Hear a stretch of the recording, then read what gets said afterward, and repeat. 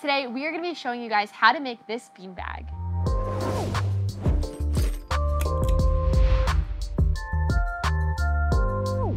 Beanbags are a very fun and comfortable seating option for your home or office space. We designed a chic and luxurious beanbag for all ages to enjoy. Rather than stuffing the beanbag with beans, we opted for 1" by 1" cubes of foam for a more comfortable and longer lasting filling option. Our beanbag's finished measurements are roughly 3 feet by 3 feet. For this beanbag DIY, we chose Krypton home fabric. Krypton home fabrics are known for their durability while remaining incredibly soft and luxurious.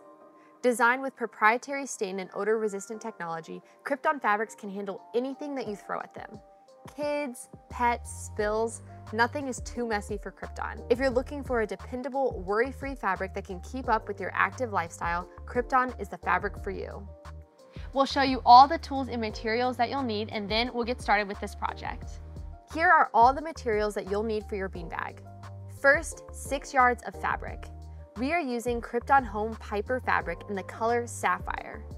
We also offer a wide variety of Krypton fabrics in other colors and textures that would all look fantastic for this project. Next, you will need about 3 sheets of 48" by 80" of 1" firm Sailrite standard foam. You'll cut it up and use it for the beanbag filler later in the video. Lastly, you will need spray adhesive and at least 6 yards of 1/4" batting.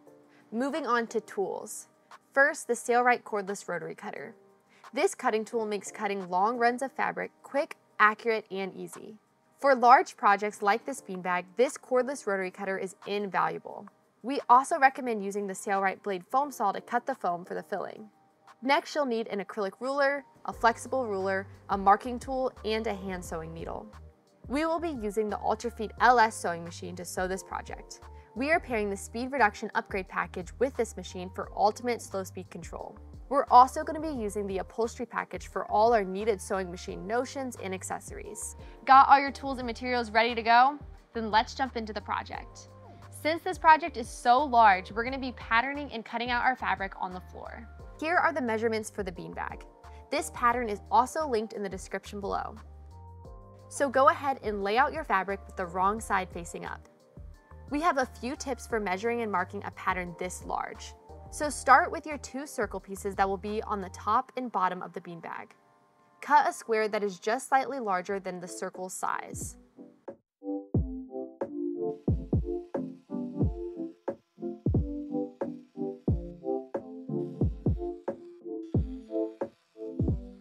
Then fold the square in half twice with the wrong side facing out. Measure out from the folded corner a few marks that are the radius of the circle. Then connect those marks together with the flexible ruler.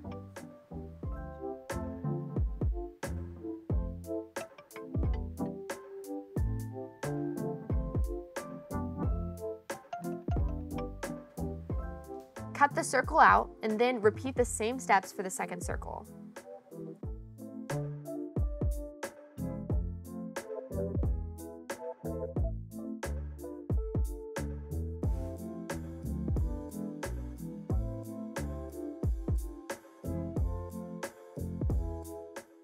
For the boxing of the beanbag, first measure out the bottom length and the sides. Then cut that rectangle shape out. Now fold the cut piece in half with the right sides facing each other. Measure and mark the top line of the boxing.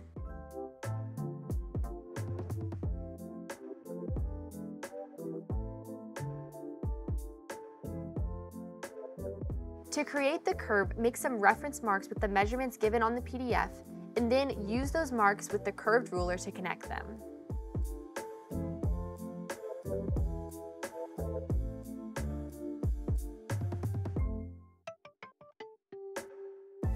Since you folded the fabric in half, the curves on each side will be uniform with each other. With the curve marked, go ahead and cut out the rest of the boxing. Now it's time to add some batting to the inside of our fabric. Lay out enough batting to attach to the fabric pieces. Then use some spray adhesive on the wrong side of the fabric and lay it flat on the batting. Continue this with all the fabric pieces.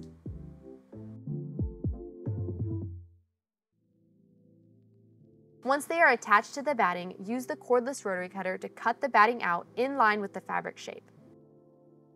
Place your top and bottom circles to the side, but keep your boxing with you. Fold the boxing in half with the wrong sides or the sides with the batting facing out. Use some fabric clips to secure the two ends together. Once it's secured, take the piece over to your sewing machine. Since this will be a high-stress seam, set the stitch length to 3 millimeters. Then sew the ends together with a 1/2 inch seam allowance, backstitching at the beginning and the end.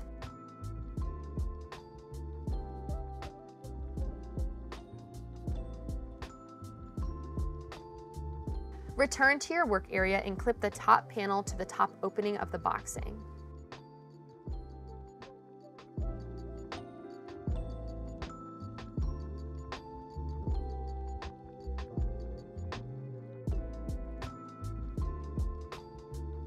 Then clip the bottom panel to the bottom of the boxing.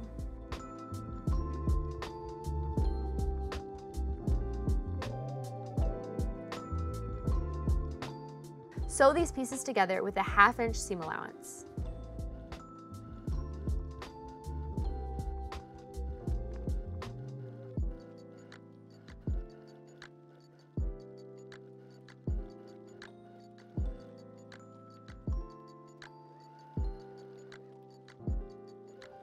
On the bottom piece, leave about a 10-inch opening on the back side to insert the filling.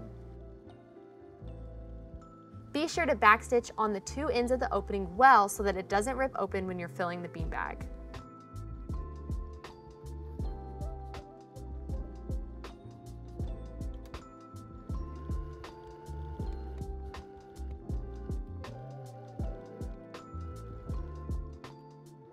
Now fold the beanbag cover right side out.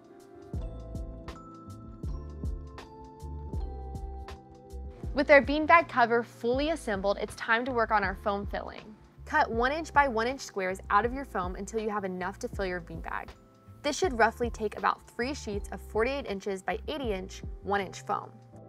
But we're going to be using 6 sheets of 24 by 80 inch 1 inch foam because that's what we have on hand. Since this can take some time, we're going to quickly show you the beginning of this process and then we're going to cut to filling the beanbag.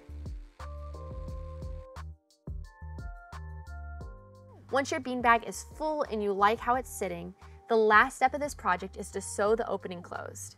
You can either sew it together with the sewing machine or by hand. Either option works, but since hand sewing leaves a more seamless look, that is what we're going to be doing. If you want to learn how to create an invisible seam, which is the one we're using, be sure to watch the video in the description below.